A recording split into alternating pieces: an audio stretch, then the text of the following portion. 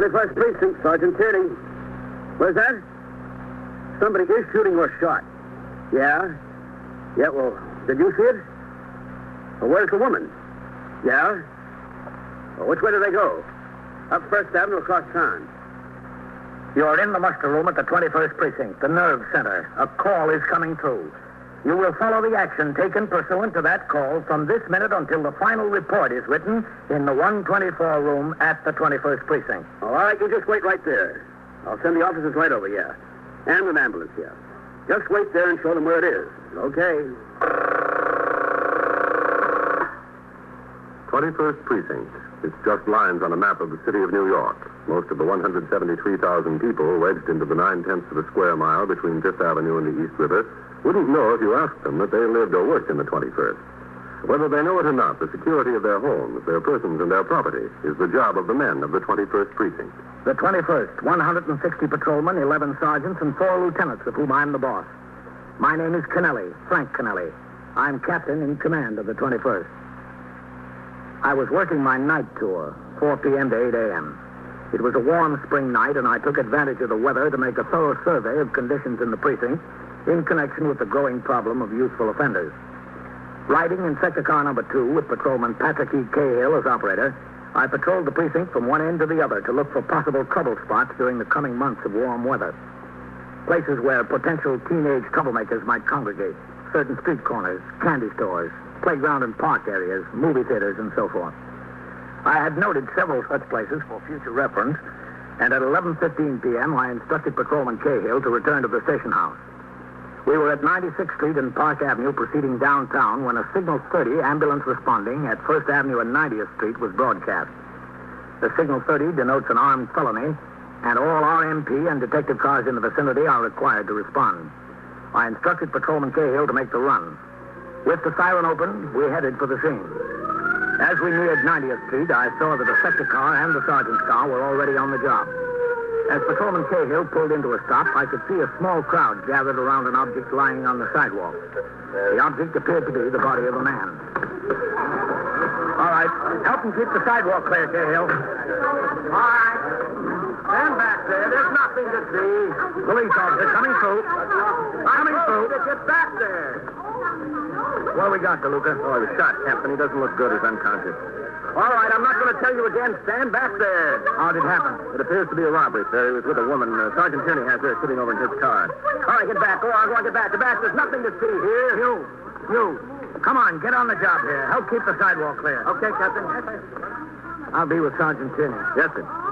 All right, let me through there. All right, give him a little air. Will you stand back there? Coming through. There's nothing to see here. Hello, Sergeant. Captain. How is he? You all right? You talk to him? It's all right, miss. Just take it easy. There's nothing we can do now. The ambulance is on the way. Really? It's like if you're seeing her die lying like that upside. She's not dead already. This is Captain Kennelly. Miss June Nayland. Miss Nayland? Is she going to die, dear? The ambulance will be here right away, Miss Nayland. What happened, Sergeant? She said they were in a nightclub downtown, Greenwich Village. You ought to go over and see if I can do anything for him. There's nothing you can do, Miss Nayland. I think you ought to sit right in the car. Yeah. They come out, walked to where the car was We parked. were going to go to another place, a place on 52nd. When they got in the car, 2 men come up, opened the door. One of them had a gun. The moment the gun got in back, the other one forced her to move over and got behind the wheel. You were going to do the driving? Well, it's my car. And he'd already had a few drinks. Walter, that is.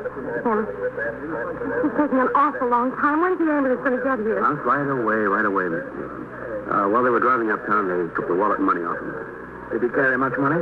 Well, he always carried pretty much. He's from Chicago, you know. He's just visiting in New York. Mm-hmm. About how much? I don't know exactly, but usually he never has less than $1,000 with him. In cash? Yes, in cash. They stopped the car here, told Miss Nayland and, Walter Eridge. Mr. Eridge to get out. Mr. Eridge tried to pull one of them out of the car. Fired 2 shots at him. They got back in the car and went off.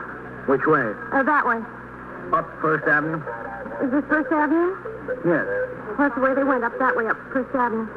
Got an alarm out on the car, Sergeant? Yes, sir. I rang in as soon as she gave me the description of it. It's a 1952 Pontiac convertible, blue, light blue.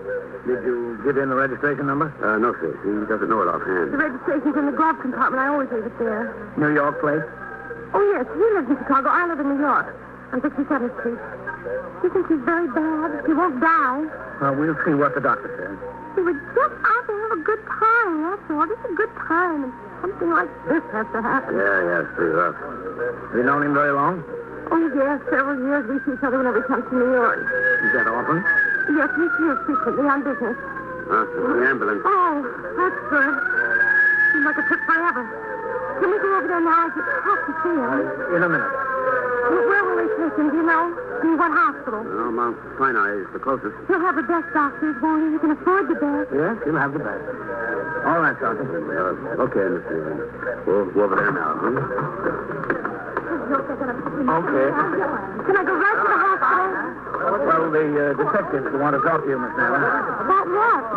Oh, Yes? he has a wife in Chicago. Will someone get in touch with her? I wouldn't want to do it. Yes, we'll take care of it, Miss Nella. Oh, that's good. I wouldn't know what to tell her. All right, let's go over there. No. The shooting victim was carefully put on the stretcher by the ambulance attendant and police officers. The first officer on the scene, Patrolman Daniel Ricci, rode the ambulance to Mount Sinai with the victim to secure the balance of the information for his aided case report. As the ambulance was pulling away, Lieutenant Matt King, commander of the 21st Detective Squad, arrived with two of his detectives. Sergeant Waters introduced them to Miss Nayland, gave them the names and addresses of other witnesses, and such information concerning the crime as had been gathered. The uniformed officers were then instructed to resume patrol, and the investigation of the case was left in the hands of detectives. I returned to the station house, where at midnight I turned out the platoon for the 12 to 8 tour. During the course of the night, I had occasion to confer with Lieutenant King in regard to the case. He told me that an alarm had been put out for Miss Nayland's car, this one including the registration number. No luck. The victim had undergone surgery at Mount Sinai, and the doctor said his condition was critical. At 8 a.m., I turned out the platoon for the day tour and signed the blotter to go off duty. Shortly after noon, Detective Louis DeLuca was sent to Mount Sinai Hospital by Lieutenant King. He went to the third floor orthopedic section and walked from the elevator to a pair of swinging doors behind which the floor nurse sat at her desk. Good morning. Oh, good morning, sir. I'm Detective DeLuca. Are you the nurse I spoke to on the phone? Yes, that's right. Miss Nayland is waiting out in the solarium. Which way is that? Turn right there and through the French doors. Poor girl, she's been here every minute. I wanted to get her some coffee. She wouldn't have any. How is he this morning? Any better? Still unconscious. Does it look like he'll make it? Well, that's not for me to say. Oh, good morning there, Detective. Oh, hello, Doctor. DeLuca. Oh, yes, I'm sorry. There's a lot of excitement when you were here during the night. There was. Yes. You won't be able to talk to him. He's still unconscious. Yes, I know, Doctor. I came to see the young woman. I told her to go home some hours ago. She's still here, Doctor, out in the solarium. Well, thank you. I'll go see her. You're welcome. What do you think his chances are, Doctor? Well, it's hard to say. 50-50? 50-50, or less. Any chance of his regaining consciousness? Not so that you could talk to him. Well, the solarium is that way. Yes, thanks. Oh, Yes, sir? that young woman ought to go home and get some rest. I haven't been able to do anything with her. Maybe you can. I'll try. Is she very close to him? Friend. Oh. Well, you see what you can do. Yes, sir. I will. Thanks.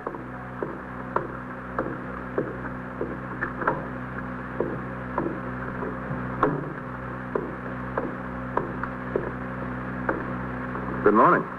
Good morning. Doctor says you should have gone home a long time ago. I know, I can't. That's why I found out he's going to be all right. Oh, it was a tough break. Why did they have to shoot him? They didn't have to shoot him. They could have had the money without shooting him. Well, they could have, but they didn't. He's going to die, isn't he? The doctor says he's got a 50-50 chance. No, you know he's going to die. Why did they have to do it? The money was nothing to him. He would throw it away. Throw it away like that. They didn't have to shoot him. Why did they do it? We can ask him. Ask him. What do you mean? We had the alarm out on your car. The New York State Police picked him up near Albany this morning. They did? Yes. Lieutenant King wants to see you. When? Right now. But I should wait till I find out about Walter. Maybe you can come back and wait after you talk to the lieutenant. What do you want to see me about? I told him everything I know. He wants to talk to you about the two that were arrested. Oh. He sent a couple of men up to Albany to get them. He wants you to see if you can identify them. What about my car? They get that too? Yeah, they went up on the train. They'll drive back in your car. Oh, that's good. Is this your coat? Yes. Thanks. They shouldn't have done it. That's the last thing they should have done, shoot him. He got his money. What makes him so crazy? Don't ask me.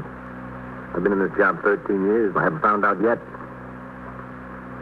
It was 12:35 when Miss Nayland and Detective DeLuca left the hospital and headed for the station house.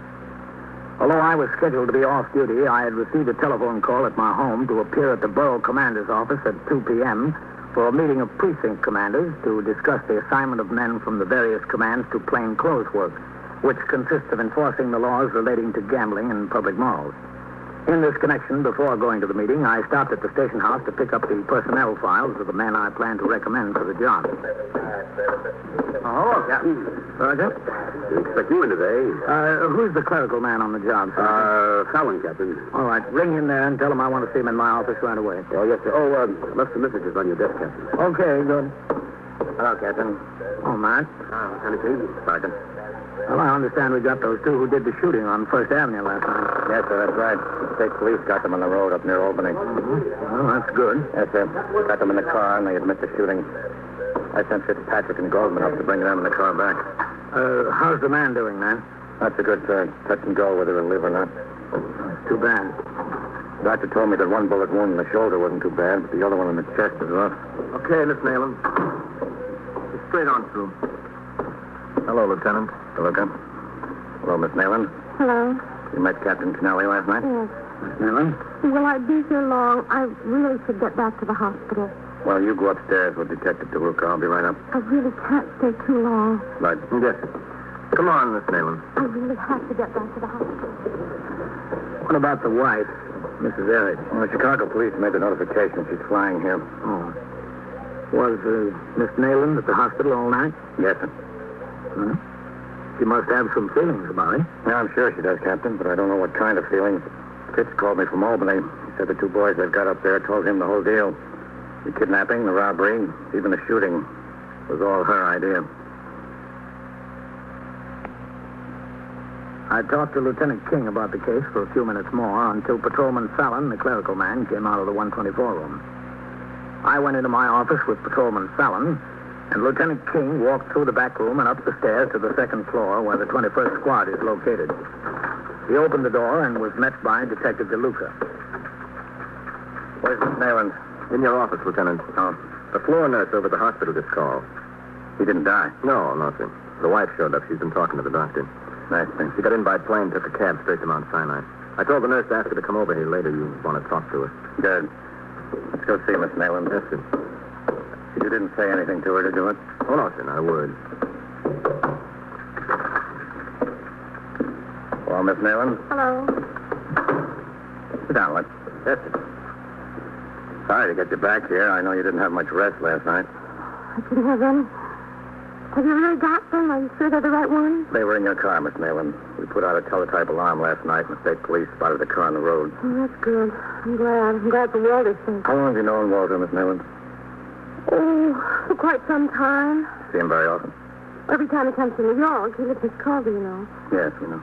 Every time he comes to New York on business, we go out, restaurants, theater, nightclubs. We have a good time. How often does he come to New York? Oh, I don't know. Every month. He's showing us business here. How long does he stay? Usually, you mean? Yes, usually. 2 or 3 days, maybe sometimes a week. How did you meet him? Do you remember? Yes, I remember. It was some friends. They had a party, and I was there, and Walters came. That's how we met. He's awfully nice. He has a big business in Chicago, and he's really a sweet guy, really.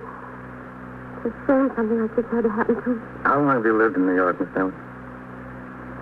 Does it make any difference? We'd like to know, just like to get things straight. I've lived in New York most of my life. You work? No, I don't work. How do you get along? I have my alimony. I thought it was Miss June Nayland. And when I got my divorce, the judge said I could use my maiden name again. That's the way I wanted it. Hmm. How much alimony do you get? Isn't that a little personal?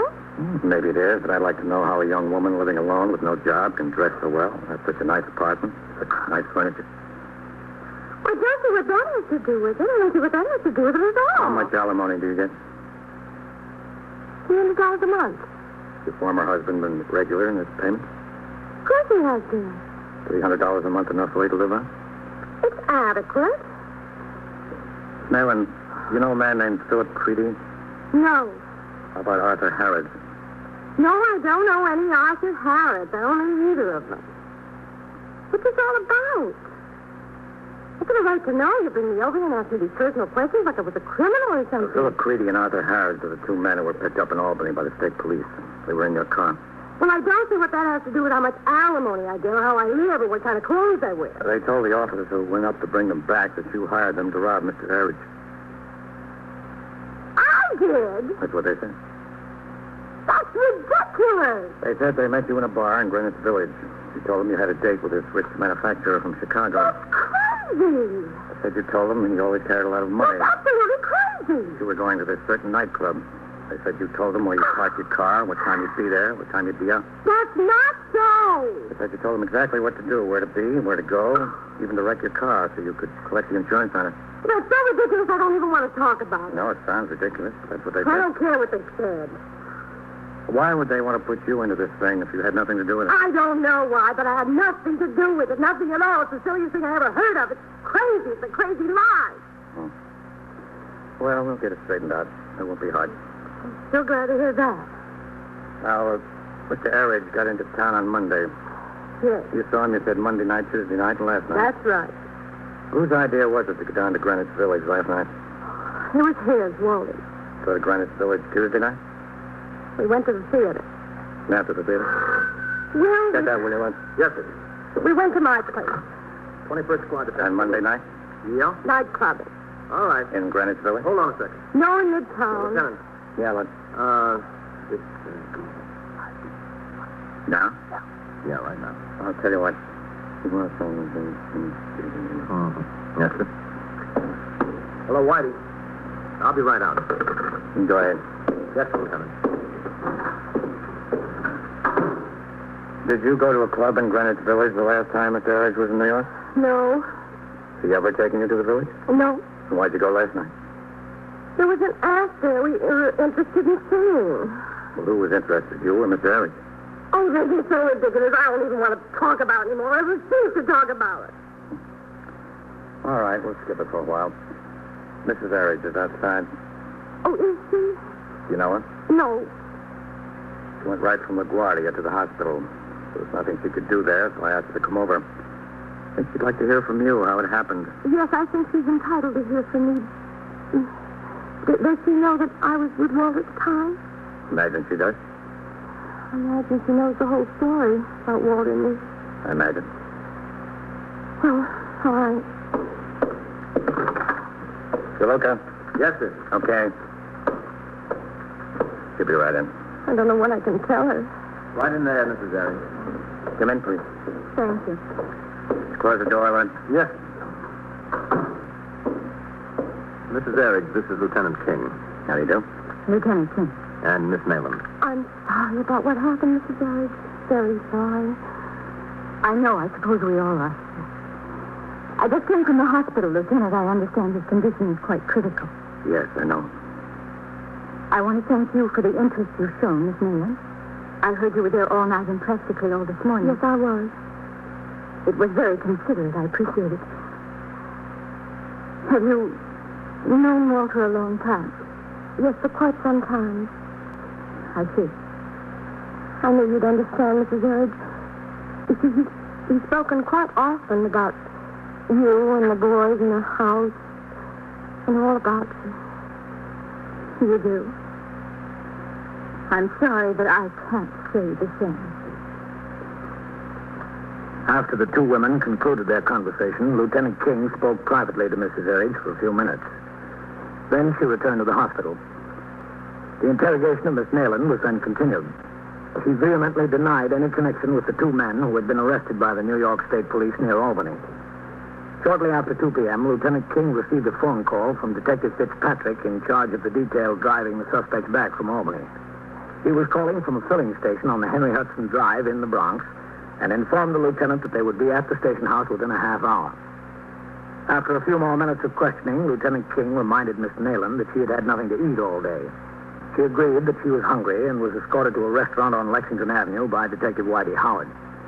I was still at the meeting of the Borough Commander's office at 2:20 p.m. when the two suspects arrived at the station house. They were taken upstairs to the detective squad, where they were immediately fingerprinted and their pedigrees taken. Then, together, they were taken to Lieutenant King's office. All right. So where are you taking us now? Right in here. Oh, what's in there? DeLuca, Lieutenant. The lieutenant, Art. All right, go on. Go on, Art. I'm going. Come over here and sit down. Where? Where do you want us to sit? Right there. Sit down. Sit down, Art. Just close the door, Len. Yes, sir. You're Creedy? That's right, yeah. You're Harrod. I'm hurt, yeah. You ever in trouble before, Creedy? Well, yeah. Where? In New York. For what? Grand larceny. What'd you get out of it? 3 years suspended. Ever do any time? Yeah? Where? Elmira. I did 22 months of burglary. What about you? Me? Yeah. Were you ever in trouble? Just in the Army, that's all. I did some time in Leavenworth. Not the penitentiary, the DB there. For what? For stealing. I understand you two admit shooting the man. Did you? Yeah, we shot him. Didn't we, Art? Yeah, we shot him. How much did you get off him? I don't know, $1,100. $1,100, yeah. Yeah, it was that girl that June got us into this thing. She put the whole thing up to us. Is that right, Art? Yeah, that's right. I mean, we didn't want any trouble. We were just out for a good time. She saw us in that bar in the village, and not the place where they went together, another joint. Tuesday she saw us. When? Tuesday. What time Tuesday? In the afternoon. Is that right, Art? Yeah. Yeah, that's right. I mean, we didn't want any trouble. You ever see her before that? Oh, sure. Lots of times we've seen her around. I knew her for years. When I introduced her out, didn't I say meet an old friend of mine? Yeah, that's what you said, Phil. I mean, she put us up to it. I didn't want any trouble. I had enough trouble all my life. I want to stay out of trouble. She told us she had a date with this fellow, that he always carries around a lot of money, and she'd take him to this place. He'd get a little tight. It'd be a cinch. She didn't tell us we'd have to shoot him then. She said then it's a simple operation, didn't she, Art? That's right. We thought it would be simple. She denies she even knows you. Well, of course she'd deny it. What do you think she's going to do, admit it? She put us up to it. It was all her idea. It'd be a cinch, nothing to it. Art'll bail me out, won't you, Art? Yeah, I'll bail you out. She put us up to it. Where's the gun you shot him with? We threw it out in the parkway someplace. I can tell you where. I know just where, don't I, Art? Yeah. It's a fine thing putting us up to something like this. We didn't want any trouble. She gives us a sob story about how she can't make ends meet. Wouldn't be so bad now she's trying to square him out of it. But she's not going to get off with nothing. Isn't that right, Art? Yeah. Guess so. You look and see at the back, will you? Yes, sir. In here, Lieutenant? Yeah. Yes, sir. Okay. How's the guy today? About the same. I hope he don't die. You'd better hope so. I wasn't thinking about myself. I just didn't mean him any harm, that's all. I don't mind somebody getting hooked for something they did, but when they try to lie their way out of it, when you got them 14 ways to breakfast, that's something else. Is that right, Art? Yeah. Yeah, there she is. That's her. What are you trying to lie your way out of it for? I don't even want to talk about it. Sure you don't want to talk about it, because anything you say might get you in deeper, that's all. What are you trying to do to me? I just want you to get what's coming to you. Okay, all right. She's lying, that's all. All right, Phil, keep it quiet. Miss Nayland, you ever see these two before? Yes. They're the two that held us up and shot Walter. Now, you see? You don't mind telling the truth about that. It don't hurt her. All right. She told us exactly what to do and how to get the money. She even told us where he kept it. What pocket? I didn't want anything to do with it. She told us. Isn't that right, Art? Isn't that the honest-to-goodness truth? It's not. You know it isn't. Tell him, Art, isn't it? No, she had nothing to do with it. What, are you crazy? Sit still, He thought up the whole idea while we were laying over in Albany. He said when the New York cops get here, let's put it over on the girl, and it would go better for us. It was his idea to do that. How do you like that? He said if we could put some of the blame on her, we won't get so much out of it. It would go easier on us if we got to be witness against her. Wait till I get you alone. That'll be a long wait. I'm sorry, lady. I didn't want to hurt you. There's enough people hurt already. Thanks. Now, let's go outside, Miss Nayland. How do you like that? Keep your eye on them, Lud. Yes, sir. Guy won't make it easier on himself. Well, guess that settles it, Miss Nayland. I hope so. I'm sorry for any anxiety we caused you, but we've got to check these things through. Well, it's over. Thank goodness for that. Hello, Matt. Oh, hello, Captain. You've met Miss Nayland, Captain Kennelly? Yes, who, Matt? Hello. Well, how's it going, man? Miss Nayland is just leaving. Oh? We've got the car downstairs, Miss Nayland. You have to put in a claim with the desk officer for it. Do I have to do it right away? No, there's no hurry. I want to get back to the hospital. Well, I can't say it was a pleasure. Bye, Miss Nayland. We'll call you when we need you. Yes. Goodbye, Captain. Goodbye. Well, I'm glad she's cleared, Matt. Would have been too bad. Yes, sir. Well, you want to hear what I've got to say to those boys who are wasting our time? No, thanks, Matt. I'm sure you don't need any help from me.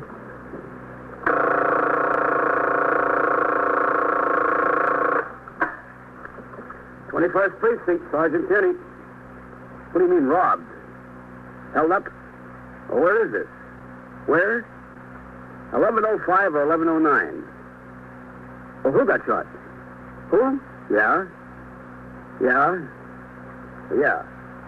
Well, which way do they go, uptown or downtown? And so it goes. Around the clock, through the week, every day, every year. A police precinct in the city of New York is a flesh and blood merry-go-round. Anyone can catch the brass ring, or the brass ring can catch anyone.